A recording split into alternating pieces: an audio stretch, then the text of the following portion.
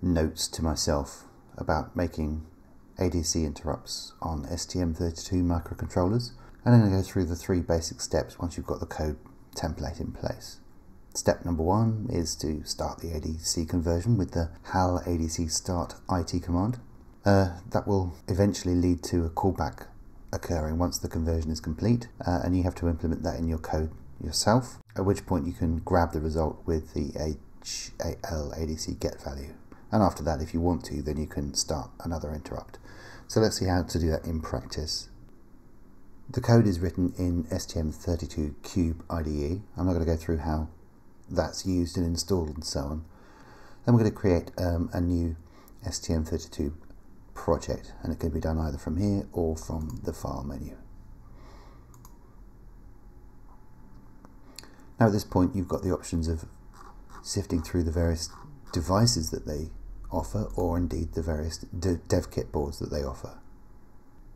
In my case I'm using a Nucleo board, and it's a Nucleo 32, so I can filter by that one and then try and find the relevant one, which is a 303K8. So I'll select that here and then click next.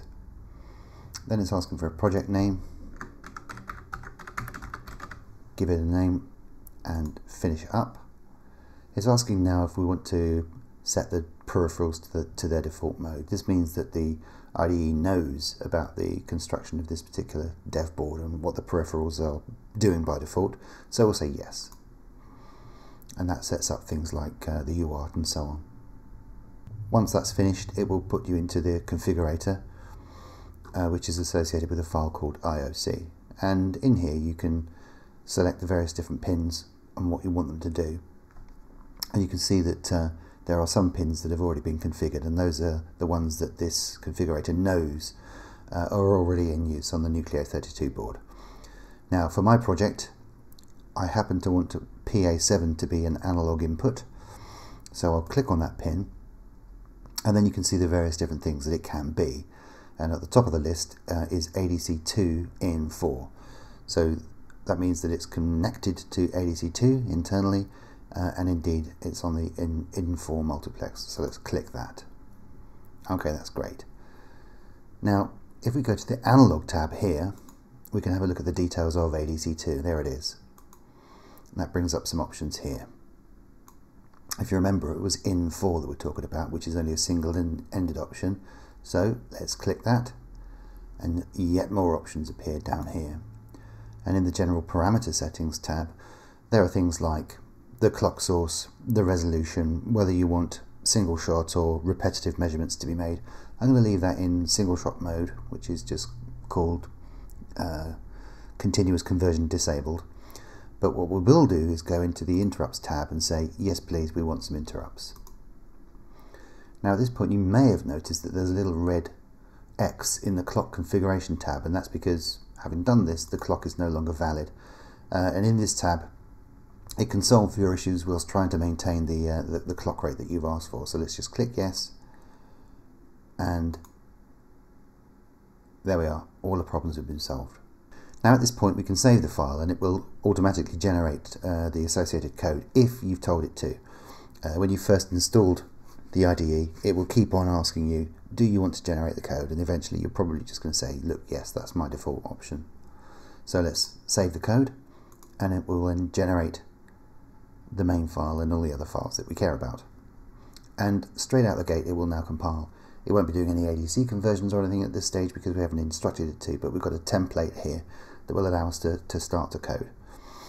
Now just a quick reminder, in code generated by these configurators, it's not just this one, it's most of them I think, there are areas in which you can put your code and it won't be overwritten or deleted if you go back into the configurator and regenerate the code. They're always delimited by a begin and by an end. Now as it happens I do want to do some includes, so let's do that. They'll come in handy a bit later on. There's also an area for private variables, and I'm going to say that we want a buffer for the UART for actually squirting the results out over serial, and we want a uint32 type for the ADC result, and we'll have something like a char for ADC valid, which is just going to be a flag that I use for my own purposes. Okay. Now, at this point, we have the variables that we need. We can now go into main, and all in here, all of the timers and the GPOs and the UARTs and indeed the ADC are now configured.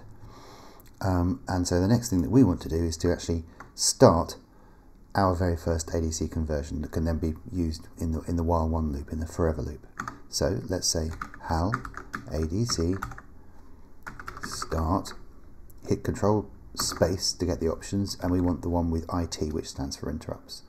And the parameter we give it is the handle to our ADC that we set up, and that came from the IOC file from the configurator.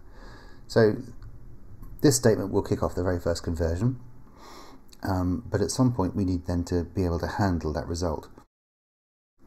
What will happen is there's a default handler that's called, so that the code will always compile, but it doesn't do anything. So we need to write our own version, and we're going to do that in this zone here. It needs to have this name. Now, the first thing you need to do is check that it is indeed the ADC in question. You may have many set up, so it's important to make sure that you're working on the relevant one and you're not doing something that's associated with a different ADC converter. Now, we know that at this point the conversion is complete, and so what we want to do is to assign the value, my apologies, to a result, and that's done with HAL ADC get value.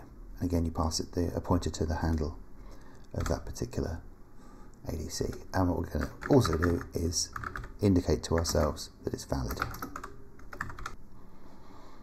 Now, this means that in the while loop, all we need to do is to monitor that flag that we're setting, and when the conversion is complete, then we can go on to act on the result that we know by then will be valid. So here's our while loop, and here's the begin and end statements that will allow us to insert code. So we can say if ADC valid is true, then do something. Now what is it we want to do? Well, we can create some kind of statement.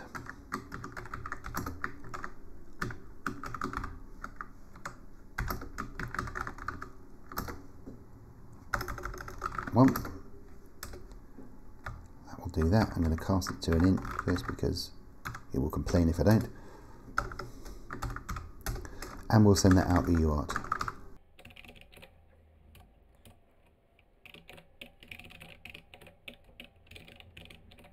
Okay.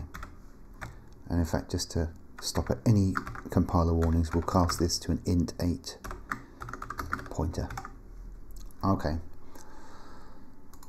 So those two statements will put something on the serial port to report the result. Now let's invalidate the result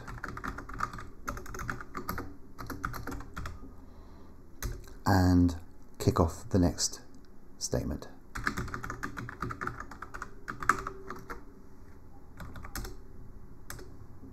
There she blows, and we'll put a delay in just to sort of show how these things go.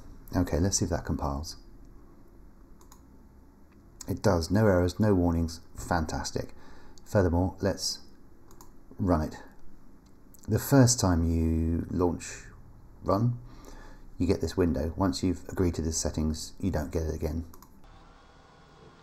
Okay, that's complete. So the next step is to see if it's actually working. Let's bring up a terminal. I'm in Linux, so the terminal name looks a bit funny, but you can use putty or any of those things if you happen to be on Windows to bring something up. The 38400 is the default UART baud rate on a Nucleo F303K8. And there it is. You can see that the results are coming in. It's behaving exactly as we expected. So there it is. There's a summary of the results and proof that it works. Lovely. Thank you so much.